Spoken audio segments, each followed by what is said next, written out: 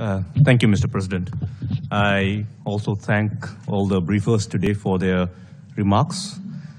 And I also thank the Russian delegation for calling this Arria meeting, focusing on the economic challenges that face the people of Afghanistan. India has direct stakes in ensuring the return of peace and stability in Afghanistan, given our own position as a contiguous neighbor and long-standing partner of Afghanistan, as well as our strong historical and civilizational linkages with the Afghan people. It might be noted that prior to the takeover by the Taliban, India had been implementing projects and programs with a commitment of over $3 billion aimed towards development, reconstruction, and capacity building in Afghanistan. Our development partnership encompassed people-centric projects in all the 34 provinces of Afghanistan and were aimed at making Afghanistan a self-sustaining nation. We also operationalized air freight corridors and the Chabahar port to enhance regional connectivity to Afghanistan. However, the change in the political situation has resulted in slowing down of our projects for various reasons. Nevertheless, our commitment towards helping the people of Afghanistan remains unwavering and unchanged. India is deeply concerned at the unfolding humanitarian situation in Afghanistan. In response to the urgent appeals made by the United Nations and in response to the humanitarian needs of the Afghan people, India has dispatched several shipments of humanitarian assistance to Afghanistan, including 40,000 metric tons of wheat, 50 tons of medical aid, and 28 tons of other disaster relief material.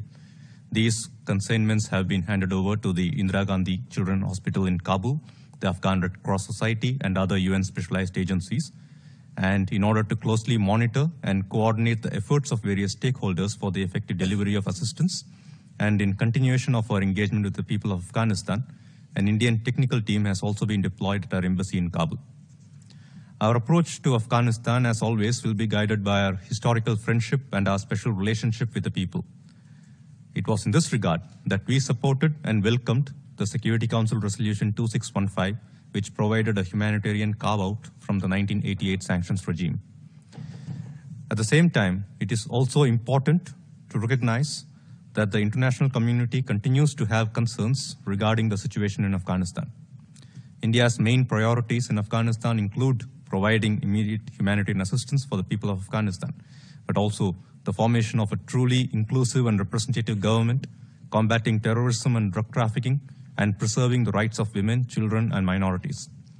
These benchmarks were also set forth by the Security Council Resolution 2593, which guides the international community's approach towards Afghanistan. India is closely monitoring the security situation in Afghanistan and is actively engaged with the international community in this regard. Terrorist attacks have targeted public spaces like places of worship and educational institutes, especially of minorities. This is a concerning trend, and India strongly condemns the targeting of innocent civilians, as also the attack at the diplomatic premises of the Russian Federation. The collective approach of the international community has been articulated, as I said, by the Security Council Resolution 2593, which unequivocally demands that the territory of Afghanistan should not be used for sheltering, training, planning, or financing terrorist acts, specifically against individuals and entities prescribed by the UN Security Council, including the LET and the JEM. Linked to the issue of terrorism is also the menace of drug trafficking. We have seized big shipments of drugs at our ports and in the high seas off our coasts. It's important to strengthen international cooperation to disrupt these networks.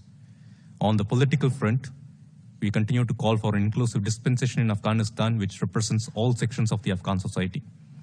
A broad-based, inclusive, and representative formation is necessary for long-term peace and stability in Afghanistan, and in turn, for economic recovery and development. Peace and security are critical imperatives that all of us need to collectively strive for. We, on our part, will continue to play our role in pursuit of this objective. The interests of the Afghan people will always continue to be at the heart of our efforts in the country. Thank you, Mr. President.